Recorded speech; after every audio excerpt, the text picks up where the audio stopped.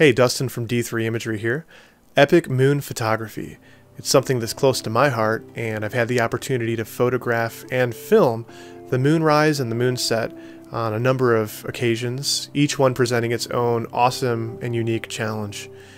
Another challenge is finding the right ambient lighting. Shooting too long after the sun sets or too early before it rises will result in an underexposed foreground. And shooting too soon before the sun sets or too late after it rises will wash out your moon, and you won't have a lot of detail in the moon. So tonight's video, we're aiming for a photo that strikes the balance, with the right lighting kissing the foreground from the sunrise, and at the same time, cooler hues, blues and purples, still dominating the western sky where the moon will be setting. And these conditions, they don't last very long either. My destination this morning, the Breakwater Lighthouse in Frankfort, Michigan, another gem on Michigan's lakeshore, and a famous destination actually for sunsets. I'll be shooting the moon this morning on my Moon Bazooka, the Sigma 150-600mm, which is a spectacular lens for this purpose, and I'll be using the Sigma MC11 adapter to adapt it to my Sony a6300. But I expect to be shooting in the 200 to 400mm range this morning based on my location and my distance from the lighthouse, which should be about 1,200 feet. So hopefully you'll enjoy the journey, and if you do, be sure to like this video and subscribe. But moonset is going to be taking place in about 3 hours. So let's load up and hit the road. Thank you for choosing Tim Hortons. My name is Austin. What can I get for you today? Hey there. I'd like to have a extra large coffee with 2 creams and 2 flavor shots of Cinnabon, please. The 222 at the window. Have a great day. You too. Oh, sweet nectar of the gods.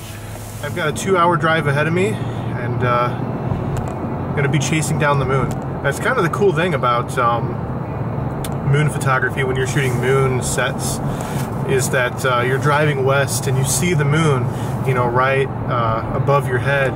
As you get closer to your destination, the moon gets lower in the sky, and it's kind of this exciting chase that's going on. I'm gonna strap in, listen to some podcasts, and you know, get ready to show up at the right time in the right place, hopefully.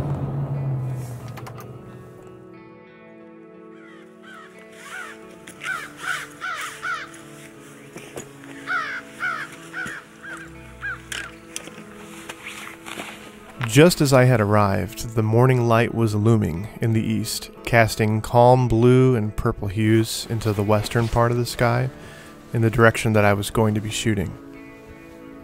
At the same time, the moon was slowly inching toward the horizon, as warm-toned light was about to cast itself onto the landscape and onto the lighthouse. I had already calculated a precise shooting location and mapped it. I don't prefer hectically chasing down moon alignments, so I do all of this ahead of time, using Google Earth Pro, Stellarium, and some basic trigonometry.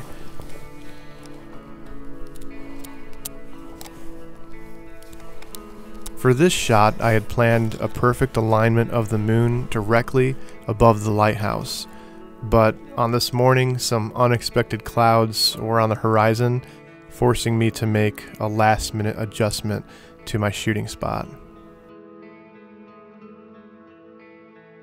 So we have the moon in the sky, and as you can see, the lighthouse is just getting its first touch of light from the sun. So the timing is working out pretty much perfectly for the lighthouse to be really well exposed, and for it to have this beautiful golden glow on it, where the moon will still be quite visible as long as the clouds, which you can see in the horizon, don't interfere. If it is and it doesn't work out, then I'll be disappointed, but it's still a beautiful sunrise, and we're also here for, you know, the experience.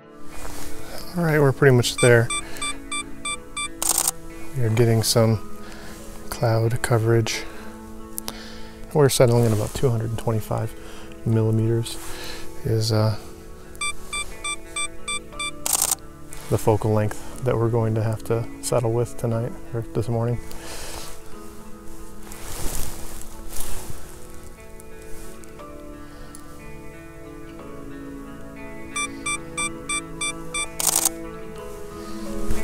That's it. We're done here.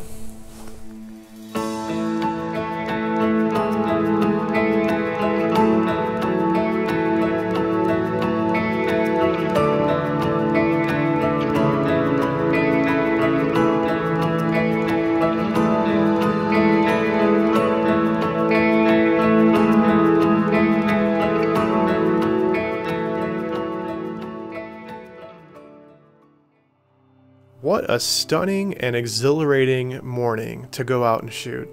Colors like that, they just don't happen every morning.